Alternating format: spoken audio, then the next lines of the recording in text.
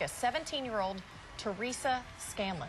Our own Lauren Nelson was there. So what'd you think when you saw all this? Well, first of all, I thought when Emily was called as fourth runner-up, I was shocked. I thought she was going to make it further than that. But I have to say, the girl that won, Teresa Scanlon, she is a genius, and she did really well at the press conference afterwards, so I can see why she won. Okay, and you said most likely she did really well in the interview, which is not the question part that everyone sees. No, there's a private interview with just you and the 7 judges, and so for 10 minutes straight, they just ask you questions, just kind of like a firing squad almost. And I think that she blew them away in interview, and that's really when she kind of sealed the deal for the crown, probably. Okay, at 17, you were Miss America when you were 20. Right.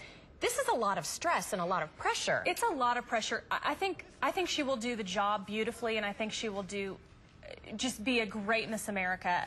But I think the hard part, and this was the hard part for me, was the loneliness of the job. I mean, not being able to see your friends or family or even anybody that you've ever met before in your life for months and months on end. I mean, it was tough for me at 20 years old. I have to think that a 17-year-old, I mean, that would be really hard. Well, and people think right now she's at home, she's celebrating, not true at all.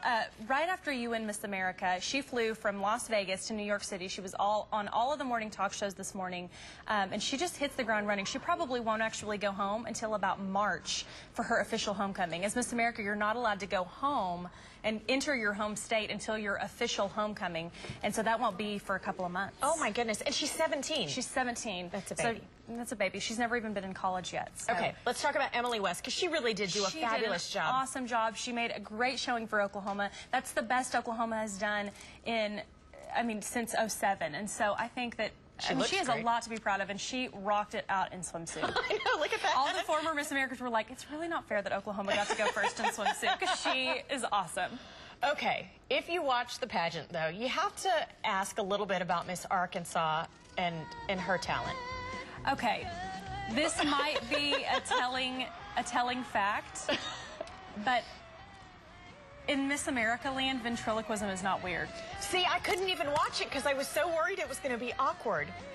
Okay, we've had a former Miss America that won, and she was a ventriloquist, and so it's not weird. I don't know why. I don't know if we've just been around it too long to think that that's weird. But here's the thing that I'm surprised by. She's got such an awesome voice. If she can sing like that with her mouth closed, think about what she could do with her mouth open.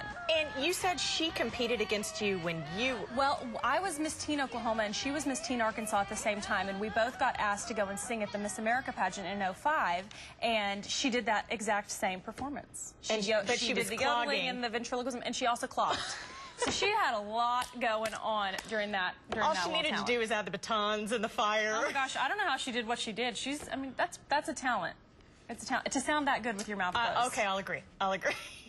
Did you have a nice trip, though? I had a great trip. Crazy busy? Crazy busy. It was the 90th anniversary of Miss America, and so they really kept the former Miss Americas busy. We'll just say that much. Okay, and not that I'm biased, but I will say Miss Lauren was the prettiest former Miss America up there. Thank you. It was a lot of fun to see, and I got to meet some Miss Americas that I'd never met before, so it was pretty awesome.